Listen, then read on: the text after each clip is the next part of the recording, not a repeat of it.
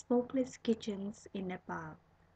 Unlike gas or electric stoves found in urban kitchens in Nepal, in most villages, traditional clay stoves called chulo are being used.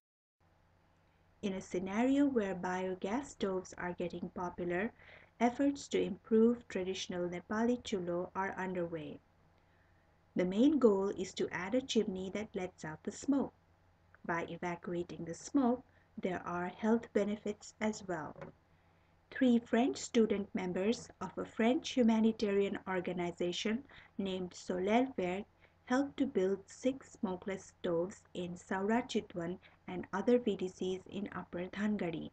Smokeless Chulo is a smart choice for many villagers because it helps them to avoid damage to their lungs and eye irritation.